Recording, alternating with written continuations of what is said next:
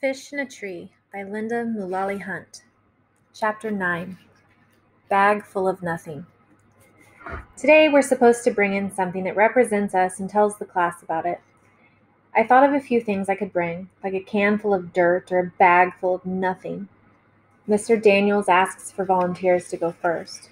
Shock of the century when Shay raises her hand. She gets up there with a picture of her horse, Diamond. She goes on about how she loves him and goes riding several times a week, but how it's a lot of work to take care of him. She shows us her riding helmet and fancy riding jacket too. I guess there really isn't anything that she doesn't have. Jessica brings a picture of Shay and talks about what good friends they are, which I think is funny since we're supposed to talk about ourselves. Oliver bounces to the front of the room. His feet are never on the floor at the same time. He takes out a light bulb.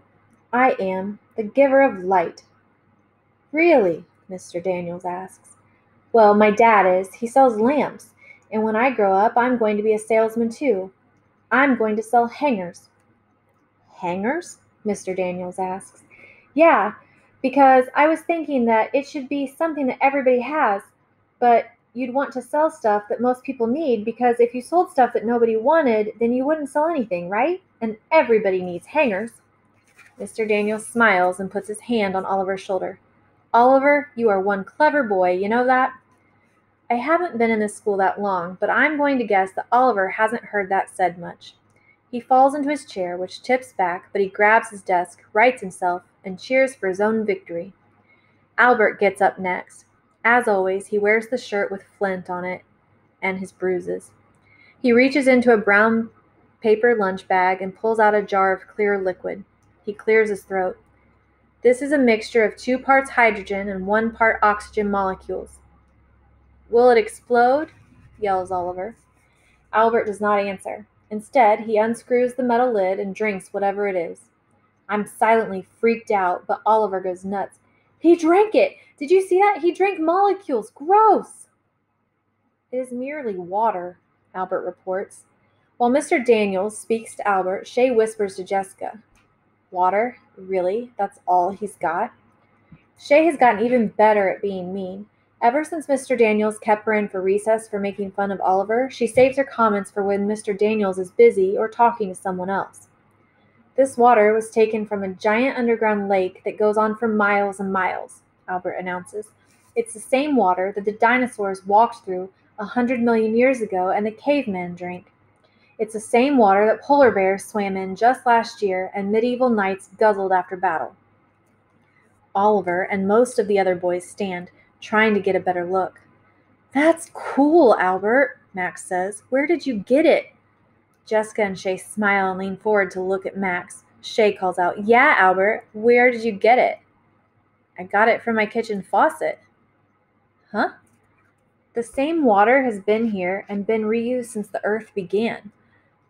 It is important to me because, as a scientist and historian, I know that we are but a blip on the Earth's timeline, a grain of sand on an entire beach of time. Kids are starting to groan. Here goes the professor again, Max says. Yeah, such a show-off, Jessica says, turning to Max. Now, knock that off, Mr. Daniels says. I think Albert's idea is fascinating. How Earth has recycled its water over and over. Extraordinary, Albert. Next, he calls on Keisha. She carries a small box and holds it like whatever is inside will break easily. When she takes out a cupcake, the boys argue about who will get to eat it. This is a cupcake that I made. It isn't from a box mix. It's homemade. And why is it important to you? Mr. Daniels asks. I like to bake.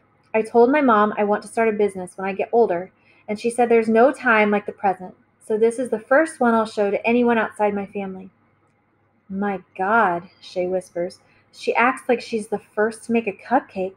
It's not even decorated or anything. Shay, please keep your comments constructive, Mr. Daniels says. Yes, it is plain on the outside, Keisha says, half smiling at Shay, but it's the inside that matters. Keisha takes the knife out of her box and cuts the cupcake in half and shows us the inside. As you can see, it says Yum on the inside. How did you do that? Suki asks, and I'm surprised to hear her talk. She hardly ever says anything. I've been experimenting with making letters out of different kinds of dough. I stand the letters up in the cupcake batter and carefully cover them with more batter. Do you lick the spoon when you're done? Oliver asks. I like to lick the spoon, but my mom says too much sugar isn't good for me, so she doesn't bake much because, Oliver, Mr. Daniels says, pulling on his own ear. Oliver stops right away. Then Mr. Daniels looks at the cupcake. Wow, Keisha, that is pretty impressive. I'm going to call my baking business Hidden Messages. The better way to send a note. That's fantastic, Keisha, Mr. Daniels says. The possibilities are infinite. Albert raises his hand and Mr. Daniels points to him. The possibilities are not, in fact, infinite, as she would eventually run out of appropriate letter combinations, and the number of letters to be used in each cake would be limited as well. Also, you imply that the possibilities are all positive, when it is probable that the possibilities would be equal in positive and negative outcomes. Actually, you are correct, Albert, Mr. Daniels says, but I am an optimist. What can I say? So you agree that the possibilities aren't endless? Well, I agree from a mathematical standpoint, Albert, but not from a human one. I believe that the things we put numbers on are not necessarily the things we can count the most. You can't measure the stuff that makes us human, like Keisha's creativity or how hard she'll work. Mr. Daniels shrugs. Just my opinion. Well, it seems that the part that can be measured is most important, Albert says, because that's what can be proven. Well, my fine young fellow, I think we'll have to agree to disagree, Mr. Daniels says, walking by Albert and patting his shoulder. Then Mr. Daniels calls on Suki. She pulls out tiny paper bags and begins to pass them out to everyone. I bring 2 foods to share. One is hone sinbai, my grandfather's recipe. Other is wasabi peas. They are maybe spicy. Food in America tastes. She turns to Mr. Daniels. What is correct word? All of a sudden, Max jumps up and runs to the sink, followed by Keisha and Jessica. Too hot, Max yells. The 3 push each other a bit, trying to scoop water into their mouths. Ah, yes, Suki continues. Bland is correct word. Food here is bland. She seems to think that the 3 kids at the sink are both funny and odd. I think how hard it would be to move to a different country and have to learn another language. I can't even handle one. Mr. Daniels laughs, holding the little bumpy bright green pea between his fingers. They don't look that hot. Most people in the class are too chicken to eat it now, pushing it away. Suki looks a little hurt. Albert puts one in his mouth. He eats it but looks like he's in pain. His eyes even water.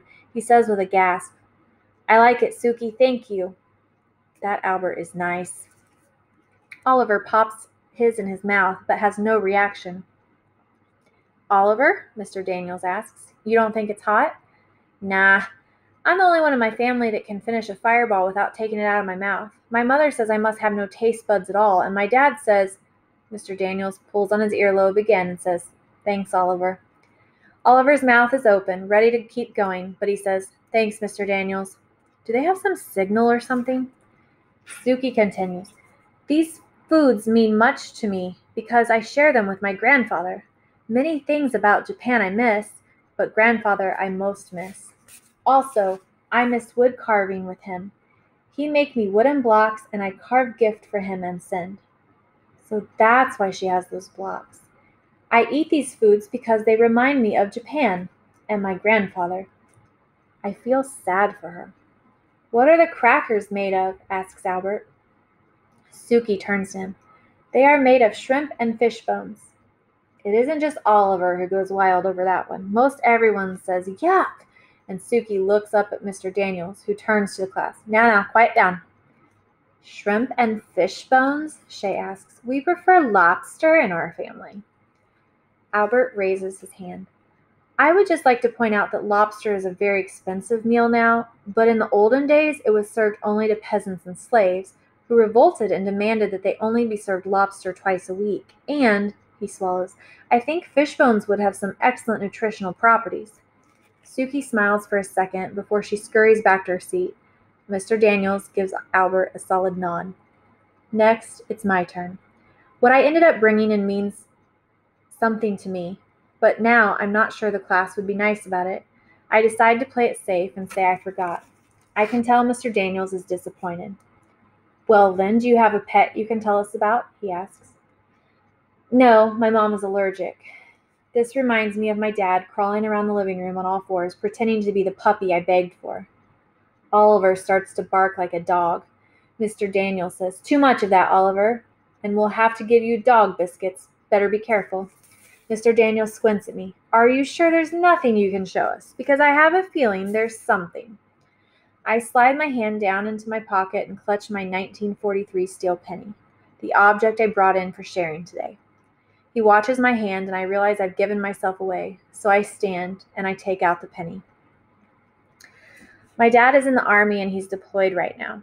On the day my dad left, he gave Travis and me these pennies. I look up at Mr. Daniels.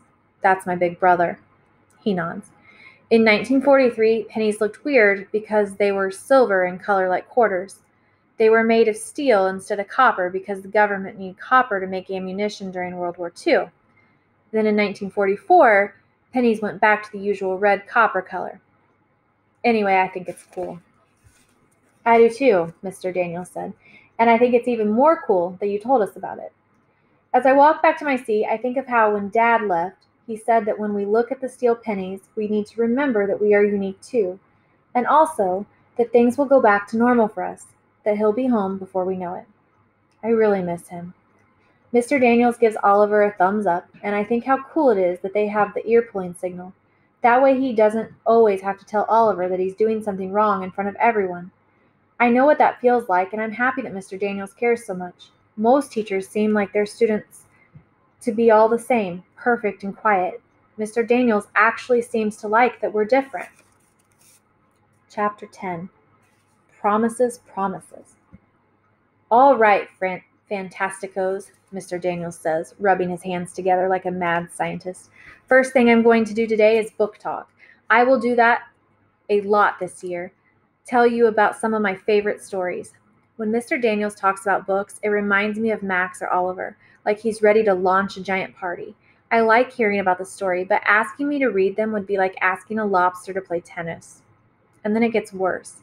He holds up a pile of notebooks. "I have a surprise. I have a brand new writing journal for each of you, which you will write in every day." Oh no, I'd rather eat grass. "But here's the thing. I will sometimes give you a topic, but not very often. And I will never, ever, even if an evil sorcerer threatens to turn all my correcting pens to clear ink, correct your work." Huh? "They will never be graded. They will never be corrected. And most days, I won't tell you what to write about. You may write about your life, sports, the country of Bulgaria, your favorite kind of soap, books you like, books you don't like, anything." Wow, I wonder if he's delirious. No correcting, anything we want? This is too good to be true. I know something's coming. There are only a couple of rules. Ah, there they are, the rules. You must put pencil to paper and do something. And I will often answer with a sentence or two. "Write back?" Oliver asks. "Can we grade you?" Mr. Daniels laughs. "We're not going to grade at all, Oliver. This is about communication, self-expression, not measurements." "Can we ask you questions?" Max asks. "Sure," he says, passing out the notebooks. "Mine is yellow, a little too nice a color for writing thing." "Can I write about football?" Max asks. "Anything you want." "This is going to be great," Oliver yells. "I'm going to ask for answers to the test, and extra recesses, and unlimited ketchup in the cafeteria." "Well," Mr. Daniels begins, "as I said, you can ask whatever you want." He smiles at Oliver. "So, open up those notebooks now and add your first entry, and make it you. This journal is yours, so an introduction to you may be a good thing, no matter how you choose to express that." Keisha begins writing while Albert stares at the blank page. The room is filled with the sounds of pencils scratching. Suki is rubbing one of her blocks with her thumb. I wonder if she's thinking about her grandfather. I see a mind movie of me walking through a forest of alphabet blocks stacked on top of each other. They sway like trees in the wind, and I worry that they will come crashing down on me.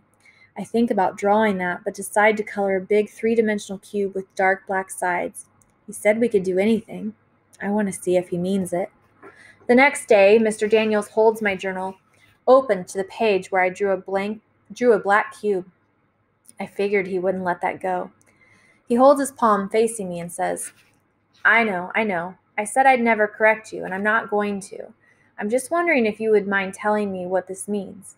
Do you like the color black, or does it mean something? Either way, it's okay.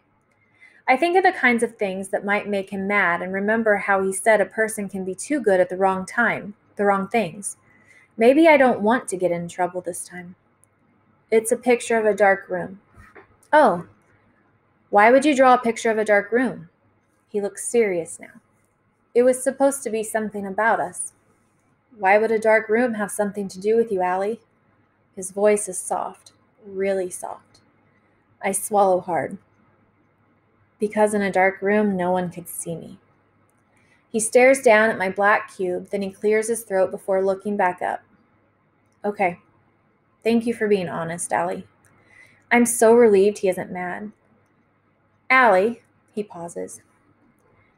Can you tell me why you don't want to be seen? I think it would be easier to be invisible. Why? I shrug. I want to give him an answer, but I have both too many words and not enough. He nods slowly.